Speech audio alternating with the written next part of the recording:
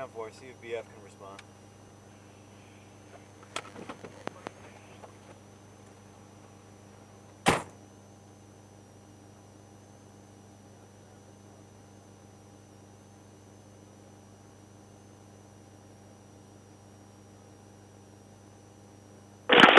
I understand you are, but would you be willing to talk to me just for a little bit?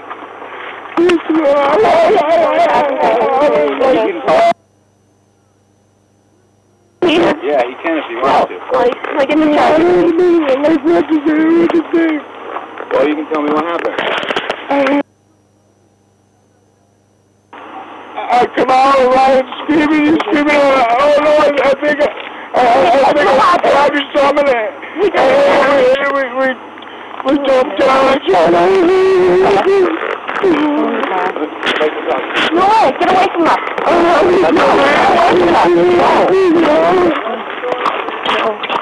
I'd like to talk to you for a minute, buddy. No. Oh, the funniest thing, I'm freaking out, man. Yeah, right back. I don't know what to do.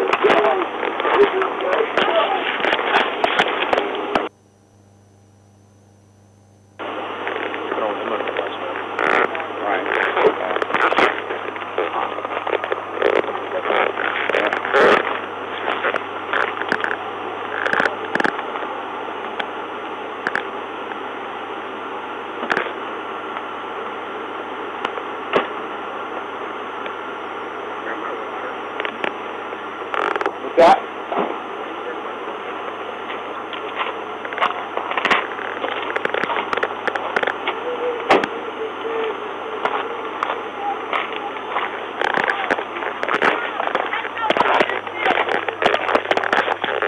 What's that? I didn't mean to interrupt. I was just wondering if somebody could grab my water. Water? Is your car open? Yeah, it should be. I don't think I lost it. I lost the door. Yeah, could you ask that? Okay. You know, big Pedro water bottle. I'll figure it out.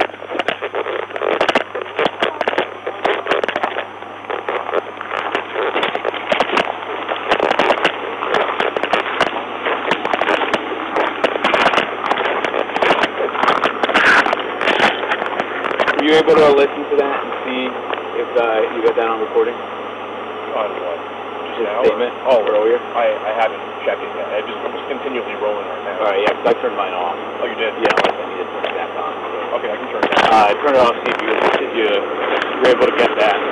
If you were, try to transcribe it, just so you can give it to them. It doesn't have to be word for word, but the gist.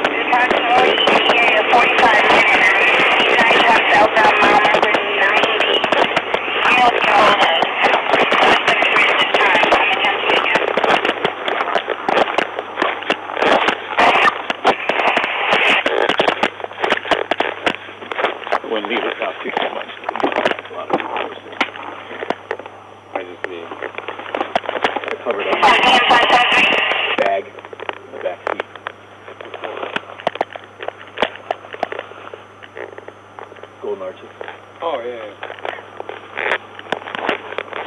570.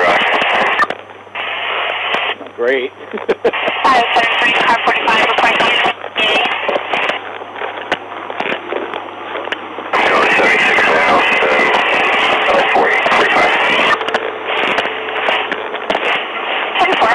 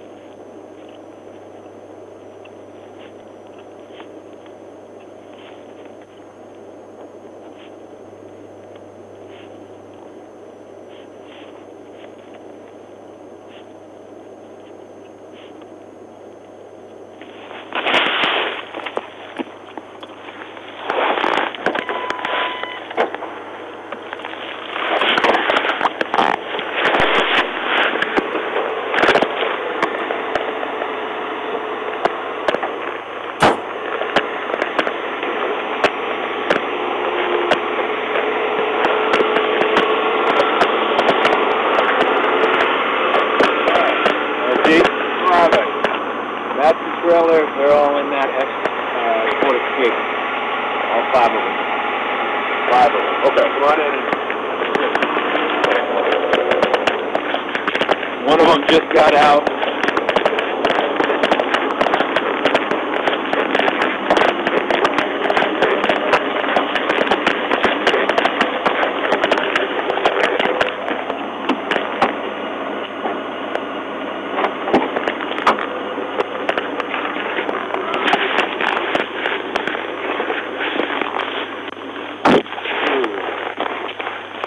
Morning. It's cold out.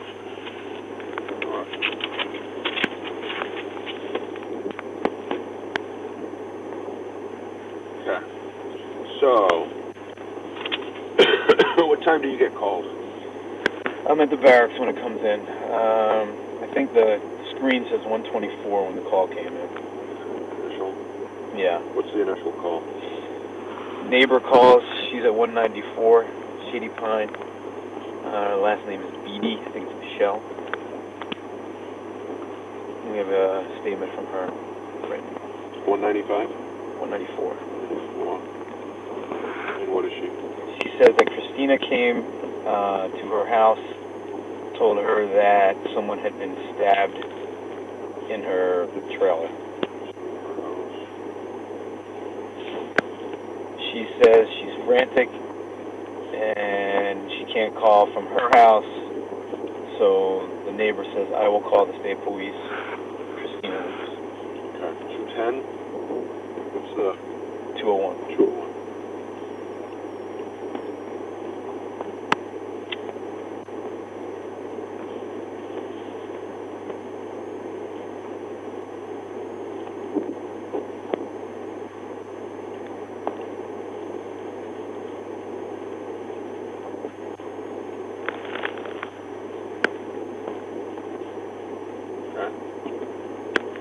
So I hear the call.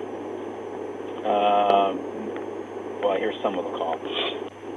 Stacy Gephardt took it, or Bishop, and she's screaming and yelling at somebody on the phone because the person on the phone is screaming and yelling at her, trying to get any information. It took a long time to figure out what was going on and who even it was. We were able to get Michael Johnson, so I'm standing behind the Royalton dispatcher. She does the search for Michael Johnson, Westminster, comes up 0. I said, try Bellas Falls. We end up getting who the victim is. So it's Michael Johnson? Correct. 42177. It's from Bellas Falls. And he lives on Atkinson Street. Michael be on that one. Michael Johnson.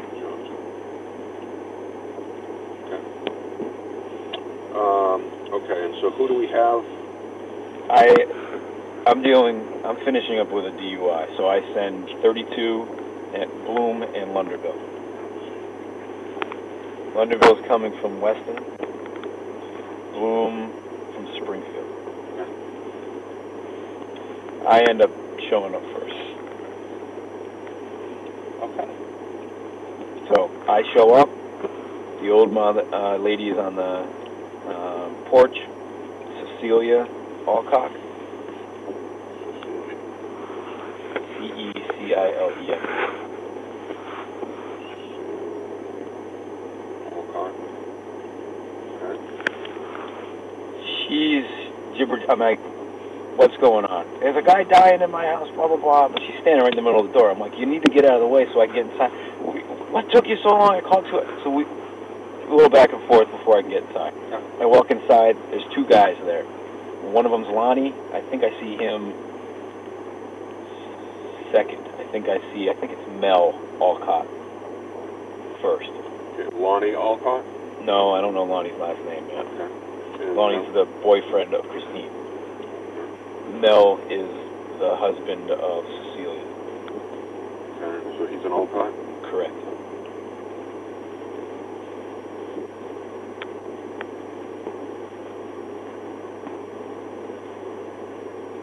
So I walk down the hallway, the alleyway, I make a right, I step up, I make a left into what looks like a kitchen area, or a dining room area, excuse me. And on the floor is Johnson, and on the lower part of the chest is Christine applying pressure. Looks like she's applying pressure to something, and on the head of the side of the head is Ryan Alcott, and they're both applying pressure. Looks like the same area. Ryan is Christine's son. She's got 3 generations of Alcott.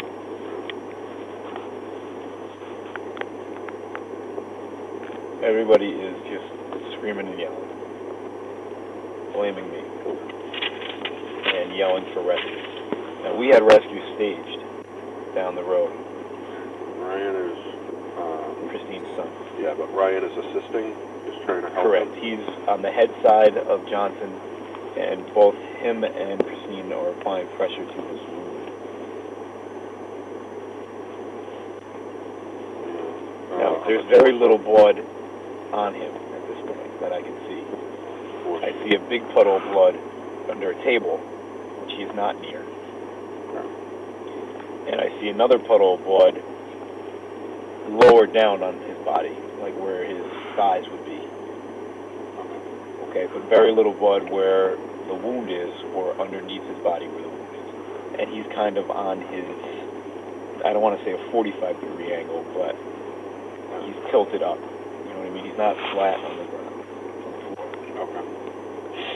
So Christine's yelling at me, get rescue, get rescue. I'm telling her rescue's needed to stage so we can make it safe. They're not going to show up, blah, blah, blah. We end up switching spots, Christine and I. So now I'm applying pressure to this wound. And so is Ryan. So Ryan and I are face to face. At this point, he's almost grayish.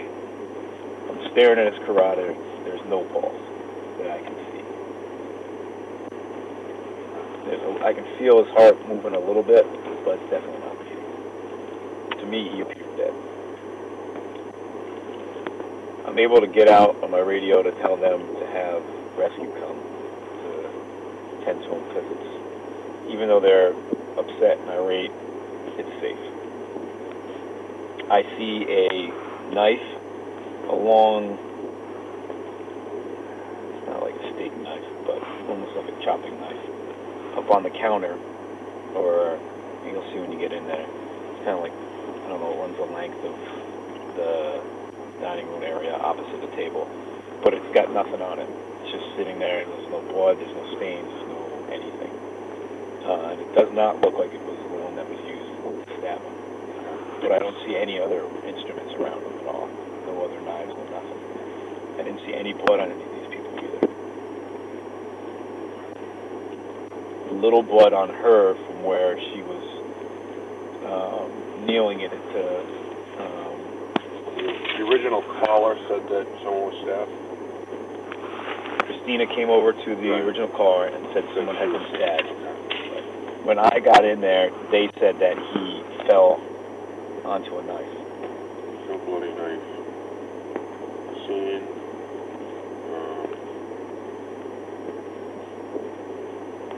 No blood visible on any of them, even Ryan? I couldn't tell with Ryan because he was bent down right over top of the guy. And he's wearing all dark clothes. He's wearing a dark blue shirt. Or a coat. I think it was a coat. But Christina tells me that Johnson fell onto a knife and stabbed himself, fell and stabbed himself.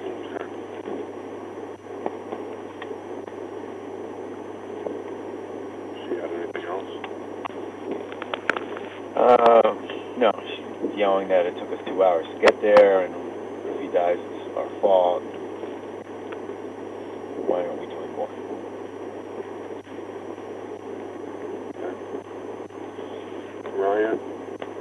Ryan, I asked him what happened in between his yelling episodes. He tells me that he sees his friend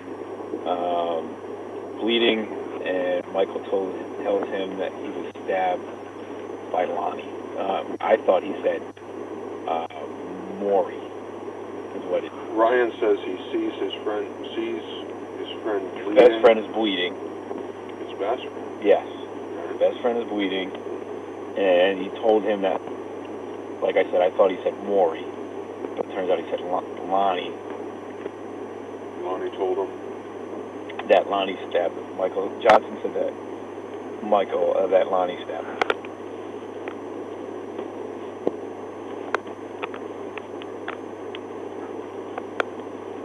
And then he won't tell me anymore until we get medical people here. Okay. So have they all, Lonnie's not talking? Lonnie won't talk to me. He just stepped out of the car about 2 minutes before you showed up to retrieve a charger from the other car that was next to him. So I got out, tried to talk to him. I said, can you talk to me? I don't know what you want me to say. So they're cooperative in that if we ask them to get out of the vehicle, they're going to get out of the vehicle. We're not going to. I don't think they're out. We're going to wrestle them out of the vehicle? Yeah. So he's got a cell phone with him? She does. And she's recording it. Okay. We had an incident down here maybe 2 weeks ago where an ex of hers was trying to get his belongings out of here, and it turned into the same fiasco. They wouldn't open the door for us. They wouldn't talk to us. They would scream and yell through the door. Holden's been down there. He had to flop her one day. We've had, Holden? yeah. So that's the type of people that we're dealing with here. I've tried to engage them 3 or 4 times to talk to them. They won't. They'll roll down a little bit, then they'll say a few unkind words, and then they'll roll back up. Really? I tried to prevent him from getting, not prevent, but I was kind of tugging at him to come talk to me. She's tugging him the other way, and finally he just ripped away from me and got back in the car. I said, buddy, I just want to talk to you about what happened. You're not in any trouble.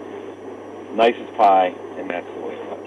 So, Okay. So they're in there probably concocting. right. Now all of a sudden, Ryan told Bryson a little more, and I told him to go back and write down what it was. He's watching the video and he's writing it down. So that's when he told Bryson that he saw Lonnie punch what he thought was punch Mike in the chest. And then he sees Mike bleed and fall to the ground. Or vice versa. And That he saw Lonnie punch Mike in the chest.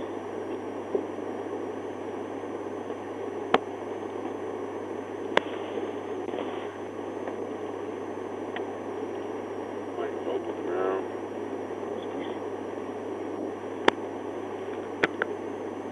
He also means I don't want to get anybody in trouble. All right, so next time they get out, if they get out to take a charger or whatever, we're going to latch onto them and not let them return to the car. We'll wait for some people to get here. We obviously are going to detain all of them. If they're not going to talk, then we're going to detain them until such time we understand